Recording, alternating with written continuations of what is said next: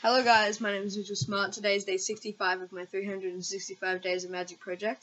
Today I'm going to be doing a cool trick which uses 3 cards. And without any further ado, let's get right into it. So I'm going to do a bit of a scam, a bet kind of thing, using 3 playing cards.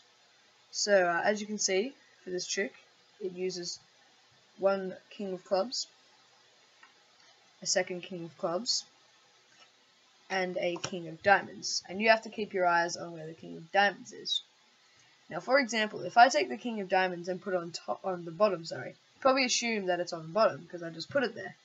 But you'd actually be wrong because that's one of the King of Clubs.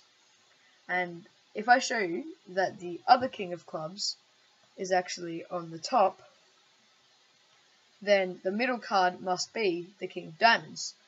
But it's not. It's actually also the King of Clubs.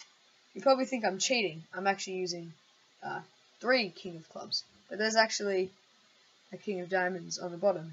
And even though there's only one of them, there's actually a King of Diamonds on the top as well. And there's also one in the middle. Okay, now I get that this is very confusing. So what I'm going to do is I'm going to start over. I'll show you. I've got only 1, 2, 3 cards. Now if I show you that this one is in fact one of the King of Clubs, and then this one is in fact the King of Diamonds, which one would you say this would be? Probably say King of Clubs, right? Well, you're wrong, because this card is actually the Ace of Spades. So that was today's trick, guys. I really hope you enjoy it, and once again, I'll see you tomorrow.